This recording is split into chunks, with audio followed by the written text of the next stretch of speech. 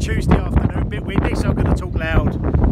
And yeah, I'm at Climping Beach, just down by Arundel, and yeah, been here for 20 minutes, half hour or so, but positive energy, you know. If all around us is things we could draw on, things we can be positive about, our goals, you know, rather than sitting in that space and telling ourselves what we haven't got, what we might not have, the shoulds. Just make a must in your life.